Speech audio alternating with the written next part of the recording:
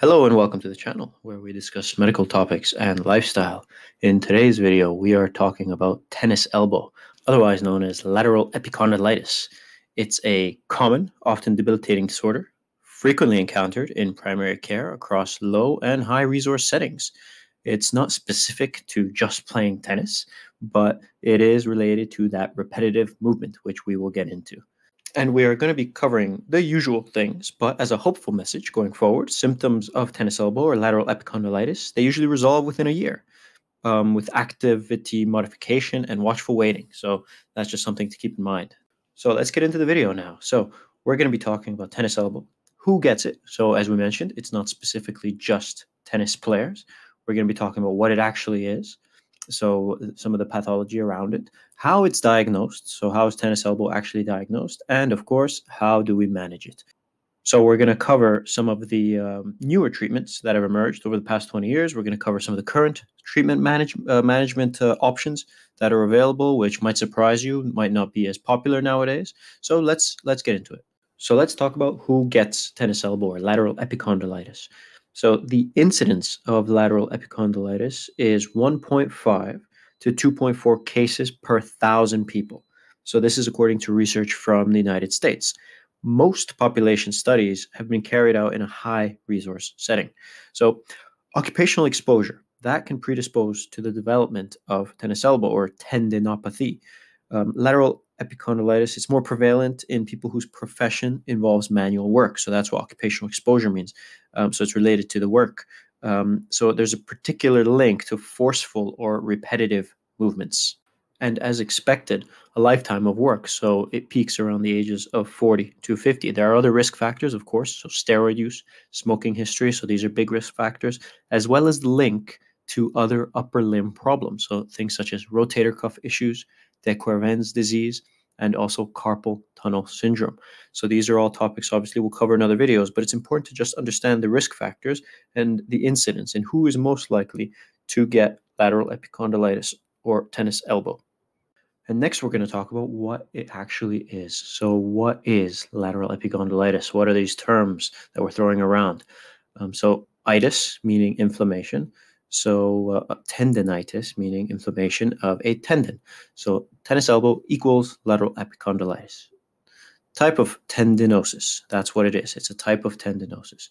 It's a degenerative process where repetitive stress, like we mentioned earlier, causes fibroblast deposition with collagen disorganization and vascular hyperplasia. Very fancy words, but basically meaning that the pain causes underuse of the affected arm, which then further complicates things. It causes an inflammatory process of the tendon there, complicates things, and then you can end up with things like a tendon rupture later on, for example. And it's actually quite interesting because studies have shown that symptoms, meaning the lateral elbow pain, often is related to excessive loading of the lateral extensor tendons in the elbow, as well as repetitive wrist extension and supination movements. So wrist extension, hand flat on the table, you raise your hand at the wrist. Supination, hand flat on the table, and you turn your arm around so your hand is then facing upwards, your palm. So we defined tennis elbow, we understand what it is, the symptoms of it, and who gets it. How is it diagnosed? Well, this is the easiest part of the video, actually. So it is a clinical diagnosis. So patients usually present to primary care, to their GP, describing pain in the lateral aspect of the elbow and radiating down towards the forearm to the wrist. It presents similarly to a muscle strain, but can progress to involve the tendon, causing more severe pain. Most people experience symptoms when using their forearm or wrist only, although some patients, the pain can persist and occur at night, leading to sleep disturbances and things like that. It can be really debilitating. It can affect your daily life. Grip strength can be affected. It can be reduced because of the pain. Many patients find it difficult to, hold cutlery, open jars, things like that. Range of motion is not usually affected, but you can experience stiffness, and because of the underuse of the arm, more complications can then develop. And now we move on to the management. So management is split up into primary care management and secondary care management. So in primary care management, what is the first thing the GP is going to do? Well, we're going to watch and wait, to be honest. So we're going to rest and avoid the painful movements as much as we can. I know work is involved generally, so let's try to make some workplace adjustments. We can reassess then after 3 to 6 months But for now, it's just resting and avoiding the painful movements, some painkillers, pain relief, ibuprofen, paracetamol, those kinds of things, anti-inflammatories. They can be a help. And we reassess the situation in 3 to 6 months, sometimes considering some physiotherapy along the way. Generally, physiotherapy is implemented probably 6 to 8 weeks after it hasn't resolved. Interestingly to note, there's no universal actual program of physiotherapy that exists for lateral epicondylitis specifically, but nonetheless, there can be certain exercises, certain movements that can help. Two important things to distinguish here in terms of therapy: steroid injections and acupuncture.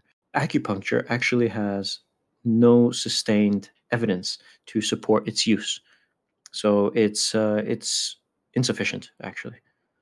Steroid injections are a little bit different. So while they can provide short-term symptom relief, the effects may wane long-term.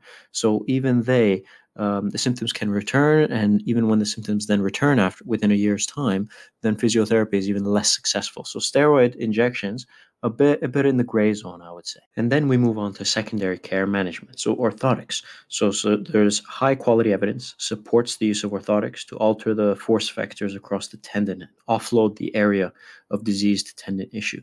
So orthotics, very cool, very useful. Autologous blood injections and platelet-rich plasma injections. So these have become increasingly more popular in high-resource settings in the past 20 years. So samples are collected from the patient, injected around the lateral epicondyle to trigger an inflammatory reaction and facilitate the tendon recovery with cellular mediators. So you're basically doing a little bit of a damage to promote it to heal itself. And finally, we have shockwave therapy and laser therapy, both of which, again, are a bit in the gray zone, a bit inconclusive evidence to suggest anything. And there was a lot covered there. So now let's just do a quick summary and very easy management of it, whether you're a doctor studying for exams or anything, or whether you're a patient looking for the timeline of management. So we have primary care and secondary care management. In primary care management, so we have initially the patient coming to the GP and us diagnosing lateral epicondylitis. So how do we diagnose lateral epicondylitis? In most cases, it is a clinical diagnosis. So that's the diagnosis of lateral epicondylitis. Then what are we going to do about it? How do we manage it? So in primary care, we do simple analgesia and activity modification. So those things we mentioned, maybe change the way we work, maybe take some simple painkillers and see how that goes. We consider physiotherapy if the symptoms have been persistent for 4 to 6 weeks. If that's the case, we will consider some physiotherapy. And then if there is persistence of symptoms at 3 to 6 months, then we are going to get secondary care involved. So secondary care gets involved after 3 to 6 months of persistent symptoms.